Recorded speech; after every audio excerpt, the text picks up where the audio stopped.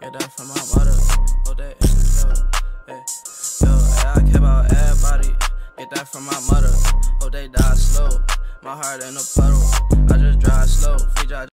I've been missing y'all, man. I really been missing you. You haven't been, you feel me, really tuning in, or you don't got on post notifications, so you haven't been noticing I haven't been posted. I haven't posted, I can't even fucking talk right now. I haven't posted in like 7 days. If y'all wondering why, man, literally I've been having a lot of stuff going on in my real life. YouTube hasn't been pushing my videos, and I don't know why. Like, bro, we normally average so many views over here on this channel, and it's like, bro, my views have went down like so bad, it's crazy. But listen, man, we're not gonna let that stop us. We're gonna keep grinding, we're gonna keep pushing. Make sure y'all go subscribe to my other 2 channels, man. Link in the description. I ain't gonna say too much about those, but just my vlog channel, my main channel, link in the description. Go tune in to them, man. We finna get in today's reaction. We got a good one. Like, comment, and subscribe. Let's get into this. This unsuspecting man is about to show just how much of a monster he really is. He was ducked off with the COVID mask on. Who shiesty? On September 12th, 2021, this man, 38-year-old Antoine Suggs, assassinated 4 innocent people in the middle of the night. Our small team of investigative reporters has gathered the footage and case details about Antoine and how all 4 murders came to be in order to present the whole story in its entirety for the first time ever. This all started very early in the morning, a few days prior, on September 8th.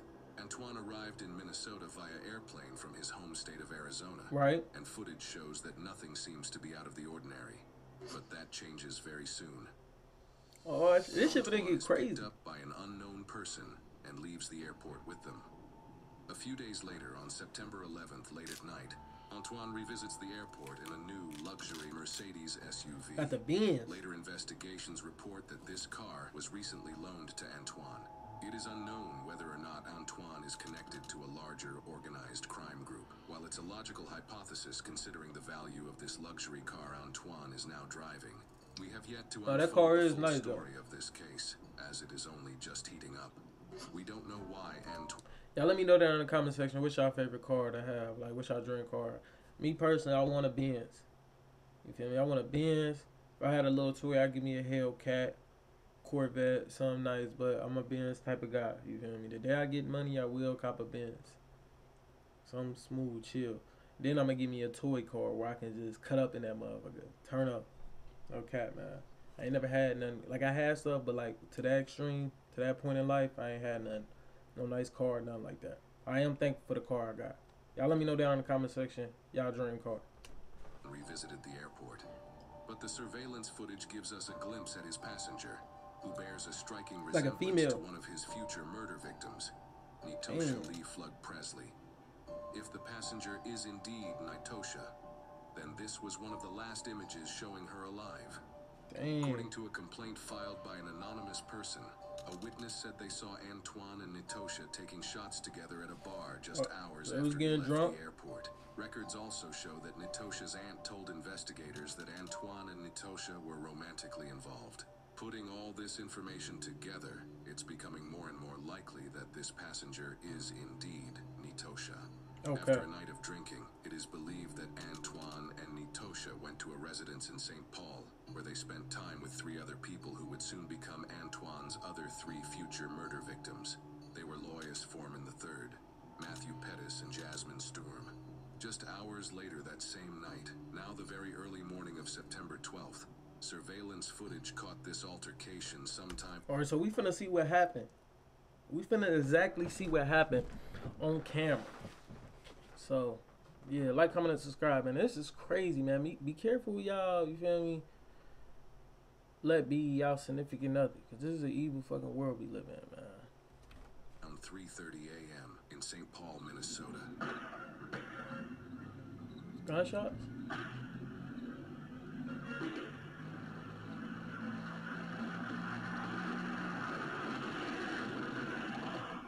Oh, car just speeded past. In this footage, we hear gunshots and then that same Mercedes car speed through the streets. It is clear this is when the murders happened, but what Antoine does after this is quite shocking. You see, Oh no, this is crazy, man. Niggas whacking their significant other. He different. On the same day around 10 a.m., after driving around for many hours trying to figure out what to do with the dead bodies, Antoine decided that he needed help hiding the bodies. So he makes plans to meet up with his father, 56-year-old Darren Osborne, at a gas station during the day. Antoine's plan was to have his father follow him into western Wisconsin to a cornfield where they would find an inconspicuous place to dump the car with the bodies in it. Osborne later told officers that he had no idea at this point there were bodies in Antoine's car. On the way to meet with his father, Antoine stops at a different gas station than the one planned for the meetup spot. Okay. In this disturbing surveillance footage that shows this particular stop, you can even see one of the deceased victims in the passenger seat, limp and showing no... I ain't gonna lie, that's crazy to really like be sliding around town trying to figure out what to do with the dead bodies while the body's like next to you, bro. It's like best to just leave shorty. Like whatever happened, bro, gotta be something super small. Like what made him kill all these people, bro?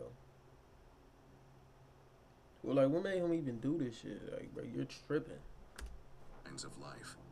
And while those bodies are in the car, Antoine is inside the gas station, paying for his gas just like it's another normal day.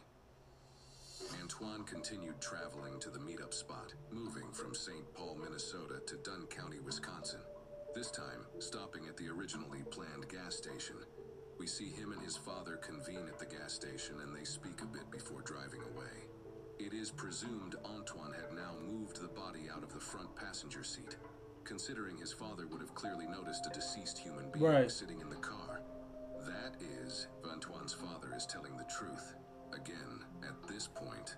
I ain't gonna lie, for your daddy to do something like this, it's like, he really love you. You feel me?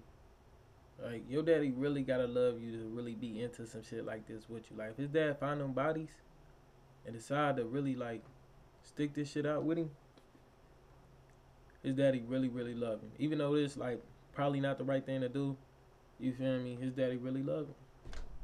That's fucking crazy, though. Like, your dad really helping you do this shit? To the father, he did not know what Antoine was up to.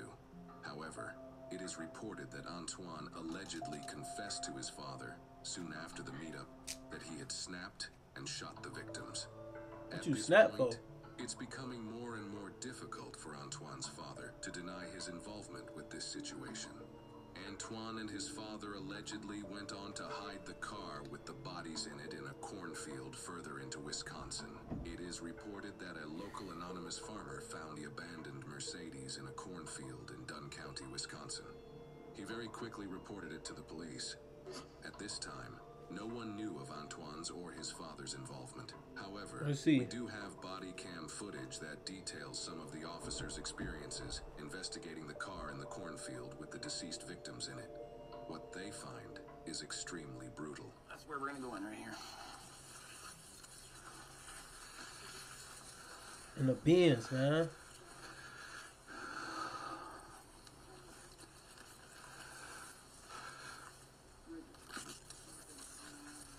I ain't gonna lie, bro. There's some shit black people would do too. They'll really hide a whole car and the bodies inside a fucking cornfield. Like, this is not smart to do, bro.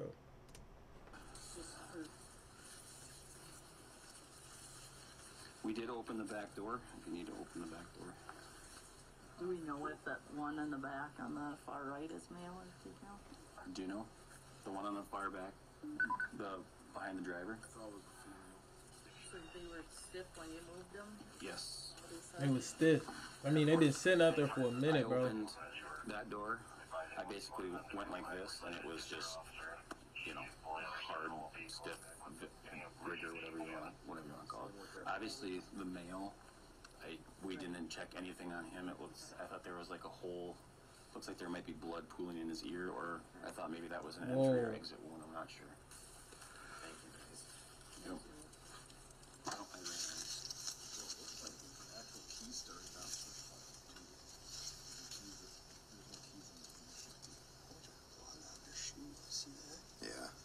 it's pooled, yeah. Definite bullet wound to the right side of the face, right side of the ear. Niggas was not playing, bro. He really killed these people and threw them in the back of this car. Y'all seeing this shit firsthand. They covering it up, though. On him, on the male.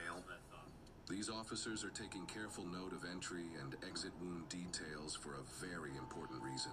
This detail alone is extremely helpful in determining if the murders were committed with intent or in self-defense. I mean, that looks like an entrance wound right there. Phone ringing. Can't handle it. We working. I'm guessing she got shot in the body, though. Yeah, there's blood on her left arm and on her right, and it's old. Watch your right shoulder, man. Yep.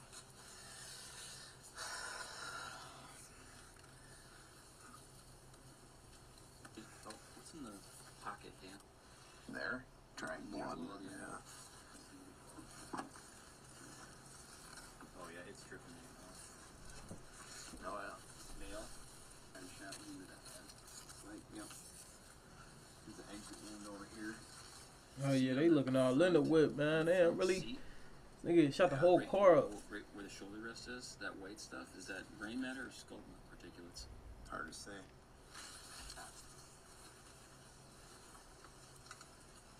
Is she wearing her seatbelt still? No, I couldn't tell if it was just they put it behind her. Just probably so that it wouldn't, because the weight's in there, so it'd be... I want to know where the gunshot wound is on this other gal. How do you have exit wounds and there's no damage in the vehicle? Well then, but also if it's a headshot, wouldn't she have splatter? I mean, you got splattered on him, but it's just weird. Well, his is coming from his nose. You know, that's just draining from the nose from the brain. Yeah, oh yeah. Ugh. Alright, well, did we look through the... Well, let's just get out of here, I guess. Let's talk to Kyle. During later investigations, Antoine's Arizona ID card was found on the floor of the car, covered in blood. This point... This nigga stupid, bro. This is how you get caught. Leaving your ID. Karma's a motherfucker. You really thought it, bro, it must have been too much going on. You would think once they left the car in the fucking cornfield, they would have searched it, made sure. Black people for you, man. The officers directly to him and later his father as well, as more information was discovered after they reviewed the previously shown surveillance footage. Officers arrested Antoine's father first, and then charged Antoine with 4 counts of hiding a corpse. Antoine, now back in Arizona, turned himself in to the Arizona authorities. Antoine would now be brought back to St. Paul, Minnesota, the city where he committed the murders. Okay. This is where his dramatic legal trial would take place. Over the course of the next few days of Antoine's trial, he claimed, incredulously, that he acted in self-defense in the kill. It's crazy how when you first see people when they live in their young life and then you see them doing all this jail time and how they look while they're in jail, bro, it's crazy seeing like that time lapse. That's crazy as fuck. That's a lot of time just sitting in a cell, bro. So make sure y'all really do something with y'all life, bro. Like, life is hard as fuck. But you either gonna keep going or just give up, bro. And when you give up, and you die, nobody cares. Your family might seem like they really, you feel me? They do care. It's your family. Some families don't care about you when you're dead and gone, but like, at the end of the day, bro, when you look in that casket, are you happy with what you did? I mean, it really don't matter about nobody else. Are you happy on what you did on this earth? Transporting of the 4 victims, which the prosecutors stated that they find improbable.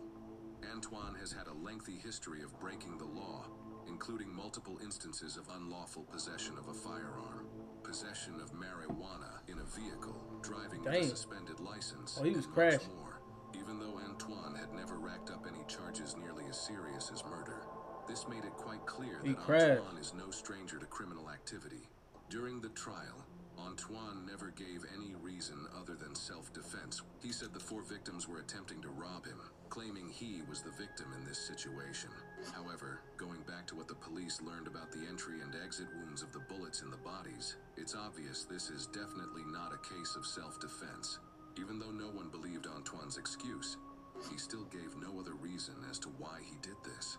So we may never know his true motive behind murdering the 4 innocent victims. The jurors, after 6 hours of deliberation, decided that, Antoine was found guilty on all 4 counts of second-degree intentional murder and was sentenced to 103 years in prison. His father, Darren Osborne, was charged with 1 count of aiding an offender. After pleading guilty, he was sentenced to 5 years in prison. These are the jury verdicts. Yeah, they gave the daddy something light, you feel me? 5 years ain't too bad for what he just did. He lucky. That show Antoine being found guilty on all 4 counts of murder. Judge Japal Harris, the judge who sentenced Antoine, told him this: each one of these individuals deserves that you serve time for each one of them. What do you believe could have possibly been Antoine's motive for killing these 4 surprise shit, people? man. If y'all enjoyed that reaction, make sure y'all smash the like button. Be safe out here. It's your boy Say. See you guys another day. We on the road to a motherfucking 30K. Let me for dead and now I'm the one. Can't trust little cuz, I'm bringing a gun. Living too fast, it used to be fun. My mama just asked if I'm seeing my son. I'm in the trenches, I live in the birds. My auntie just called me, she